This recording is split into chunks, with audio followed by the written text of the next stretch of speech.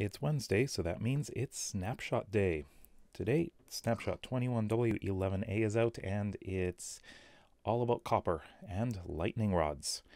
So there are quite a few changes, not really any additions, but a lot of changes.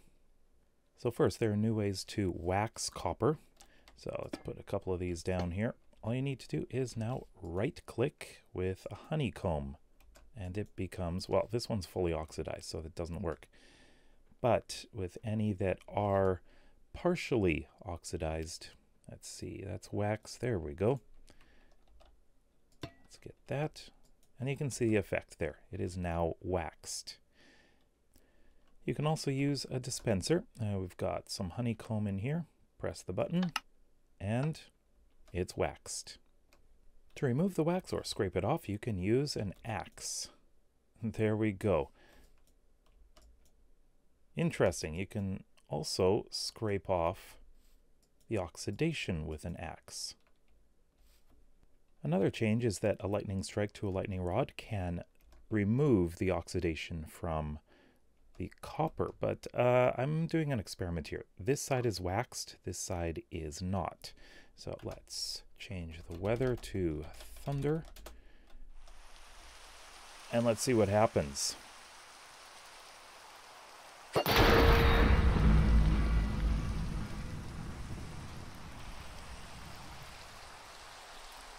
And it's burning. There we go.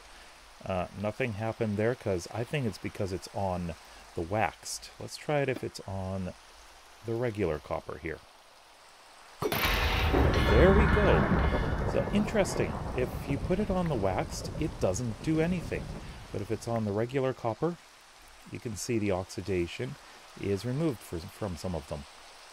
Another change with lightning rods is they're waterloggable now. You can place them underwater, and as you can see, it's surrounded by water. Our last change with copper is you can use a crafting table and convert waxed copper blocks into copper ingots. Now let's look at a few of the other changes. One of them has to do with moss blocks. You can put in cobblestone and moss block and get mossy cobblestone. Also, stone bricks and moss block gives you mossy stone bricks.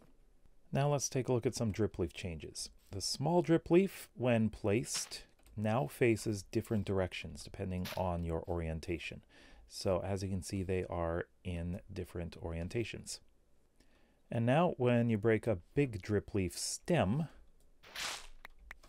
you get big drip leaf blocks. We got 4 of them from there.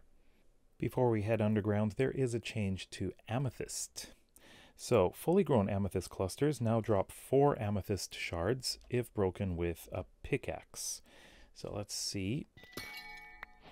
We got 4 right there. But if you break it with anything else, like your hand, you only get 2. Of course, if you have fortune on your pickaxe, it'll drop even more. And now underground, we're going to take a look at the root blocks here. When you bone meal them, you'll get the roots. You'll get the hanging roots. They're also offset from center now, instead of being right at center. So it'll be a more random thing. It looks a little bit more natural. And now a bit about the caves. The cave sizes have been tweaked a bit, and diamond ore now is a bit more common, so you can find it a bit more often than the last snapshot.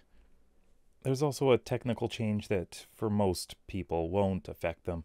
There's an added F3L shortcut to generate and persist performance metrics from in-game. And it's raining. This snapshot also features tons of bug fixes, so if you want to see the full list, then check the link in the description box below. And that is Snapshot 21W11A.